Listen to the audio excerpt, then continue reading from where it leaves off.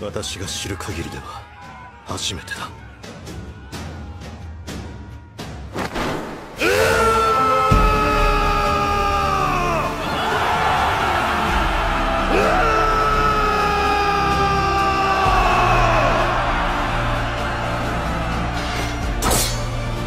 ウォールマリア最終奪還作戦開始。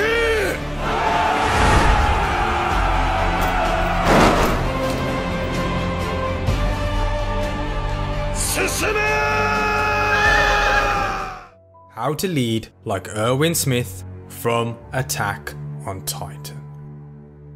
Now, with the recent release of Season 4, I thought that it's finally time to start doing character breakdowns from one of my favourite shows of all time, that being Attack on Titan. And to kick off the series, I'm going to be starting off with breaking down one of the greatest leaders, in my opinion, not just in anime history, but throughout all of TV show history, that being Commander Erwin Smith. The absolute badass that was the 13th leader of the Scout Regiment. And in this video, what I'm going to be covering is what strategies Erwin used in order to become such a great leader, and how he was able to rally his troops time and time again despite being against all odds. And by doing this, you will not only be able to learn the strategic strategies that Erwin uses, but you also will learn how you can apply them so that you can implement into your life, in your business and in yourself in order to become a master at the art of leadership. So make sure you stick around to the end, because by the time you finish watching, I can assure you that even your cat and dog will be rallying to your cause and charging straight behind you, screaming out Sesame. This is Aaron, this is the Golden Knowledge, and this is how to lead like Erwin Smith. 外した。いや、いいコントロールだ。奴は扉を塞いだ。馬が通れない程度にな。まず馬を狙い包囲する。我々の退路を断ち、ここで殲滅するために。我々は互いに望んでいる。ここで決着をつけようと。人類と巨人ども、どちらが生き残り、どちらが死ぬか。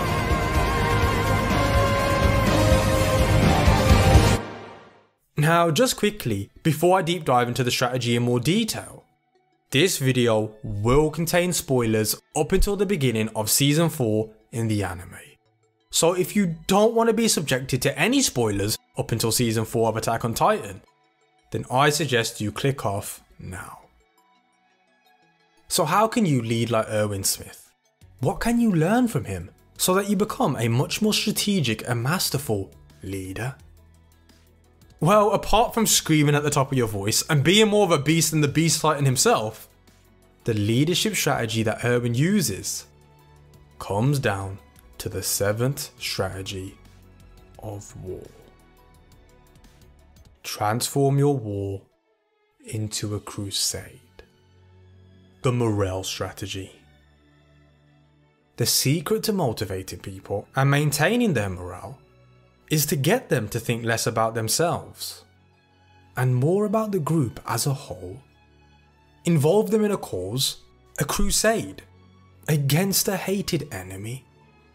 Make them see their survival as tied to the success of the army as a whole.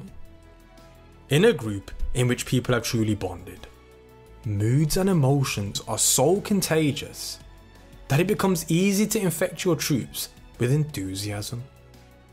Let your soldiers see you in the trenches, making sacrifices for the cause that will fill them with the desire to emulate and please you. Make both rewards and punishments rare, but meaningful. Remember, a motivated army can work wonders, making up for any lack of material resources. And this is the strategy that Erwin uses in order to become such a masterful leader. Now, the definition of a leader is someone who commands a group, organization, or country, and who is in charge and responsible to achieve the goal that is set out by the group. Now, Erwin Smith was the leader of the Scout Regiment, a group of soldiers that's goal is to execute reconnaissance missions beyond the walls. To go beyond the walls means to go into uncharted Titan territory, which exposes the scouts to huge risk, making the Scout Regiment the most dangerous of all, but it also fighting and providing the greatest hope to humanity. This is why it's essential for Erwin to have a motivated army, to have an army who fights as a group and for a cause, and not just for themselves. Napoleon Bonaparte once said, "The morale is to the physical as 3 is to 1, meaning that the spirit of the soldiers is one of the most important elements in an army, or any organisation for that matter, as motivated soldiers can defeat an army that is 3 times its own size. This is the core principle that Erwin understood, and what he applies to his leadership style. He understood that the spirit and the morale of the army is everything, and if he can maintain that spirit, he increases the group's chances of reaching the goals set out by 3 times. He does this by uniting his troops around a cause. He makes them fight for an idea, the idea to save humanity. But he only wants soldiers that are true believers in the cause, and not just anyone.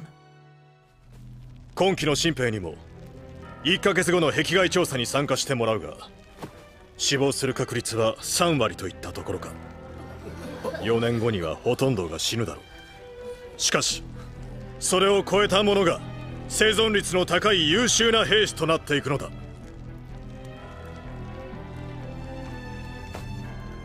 この惨状を知った上で、自分の命を賭してもやるという者はこの場に残ってくれ。自分に聞いてみてくれ。人類のために心臓を捧げることができるのかを。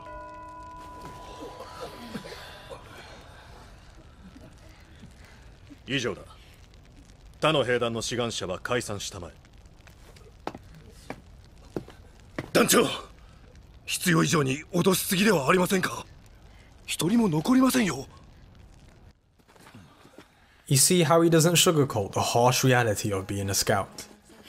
He tells everyone the blunt truth, and it turns the majority of people away. But with the people that are left standing, it tells Erwin that these soldiers value the cause more than their own selfish interests. This is exactly the army that Erwin planned to build. It wasn't about the number of soldiers, it was about the inner strength and will of each individual soldier. One motivated soldier who truly believes in the cause is equal to 3 normal soldiers. This exact principle can be applied to work and in business. Strength does come in numbers, but hiring 3 motivated people who believe in your business purpose and cause is the same as hiring 10 normal employees. Ignore this step, then you're just going to be left with an army of mercenaries who only do it for the money, which clearly shows that they couldn't give a shit about you or the team. Unite your troops around a cause and make them fight for an idea. This way, you create a strong, motivated force. The cause can be anything you wish, but you should represent it as progressive, so it seems that it is destined to succeed, which in Erwin's case was to put an end to the Titans' rule and progress mankind. But you need to have true believers, and to test them, take away something that is in their own self-interest, such as a low salary or hard working conditions. This isn't forever, it's just to test them. Because this way, if they really do believe in what you're doing, they will stay and fight no matter what happens. And the not so true ones will get up and leave. Just like how Erwin did this, you can also do this too. And before you know it, the only people that you're going to be surrounded by are people that are willing to ride or die for you. Which leads me to the second point regarding Erwin's leadership, which is that you need to lead from the front. I mean, it's all good uniting everyone around a cause, but if you don't practice what you preach, then expect the people around you to lose that motivation and start resenting you. Right from the beginning, your troops must see you leading from the front, sharing the same dangers and sacrifices that they face, taking the cause as seriously as they do. Instead of trying to push them from behind, make them run to keep up with you. A prime example of this is how Erwin leads from the front when trying to save Erwin from Rainer and Bertolt.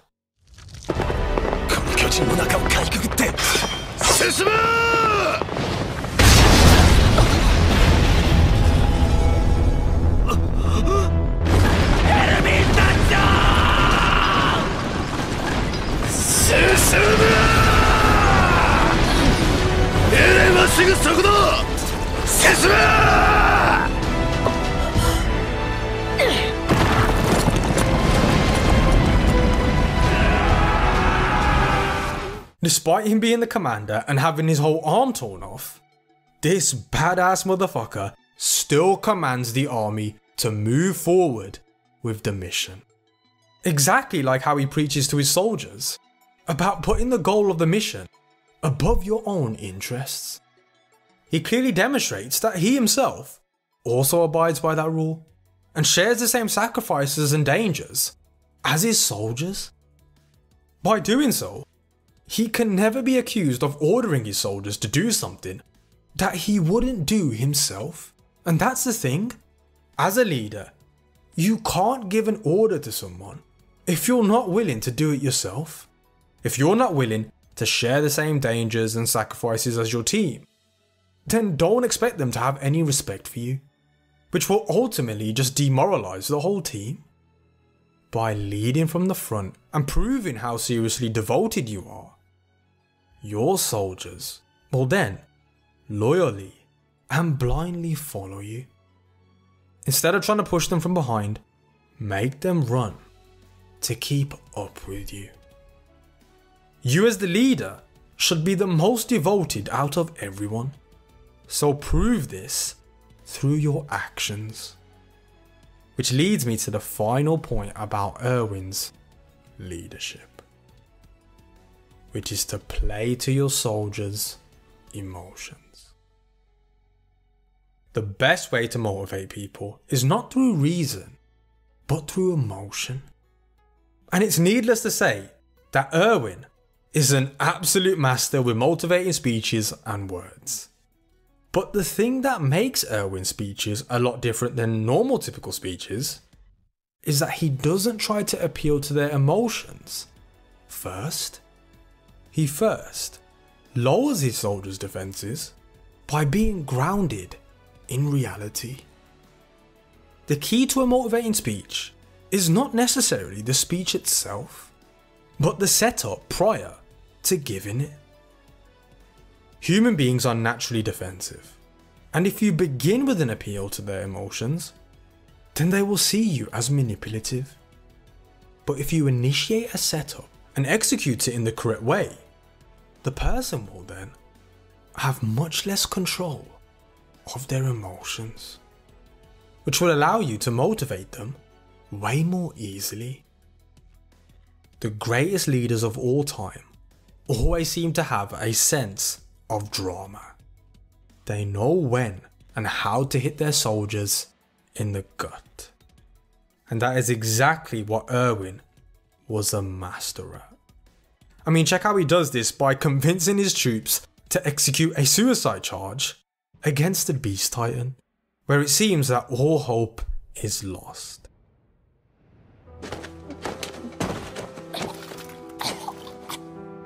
ここに突っ立っていても、じきに飛んでくる岩を浴びるだけだ。すぐさま準備に取り掛かる。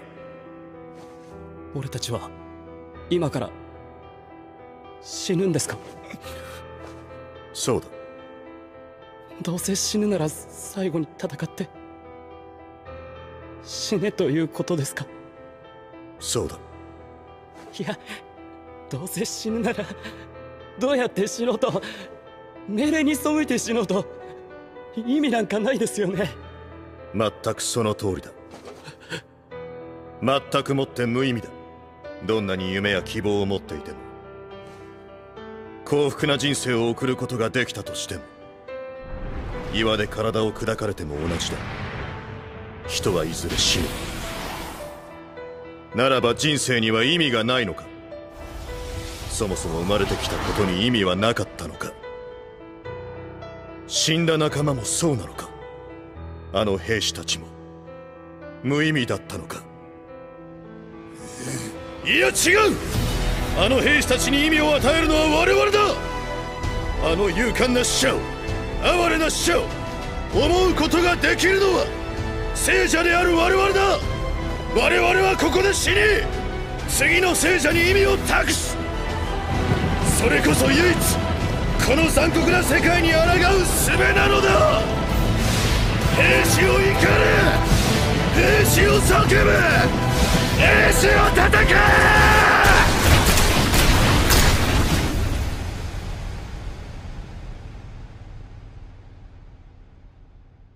Now there are a lot more strategies and tactics that I can break down for Erwin, but ultimately I feel as if the principles that I've broken down align absolutely perfectly with his ways of thinking.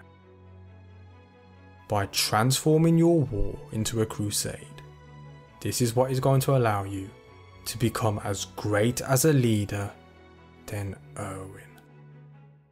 By uniting your troops around a cause, leading from the front, and playing to your people's emotions. And that's how to lead like Erwin Smith from Attack on Titan.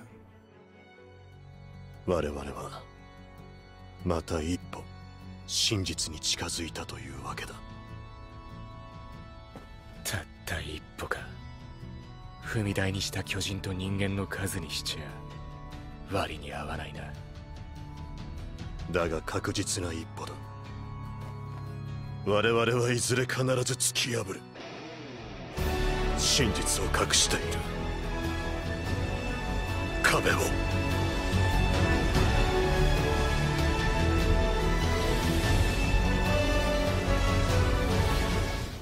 So if you like this video, make sure you smash that like button and leave a comment below on what your thoughts and feelings are about Erwin.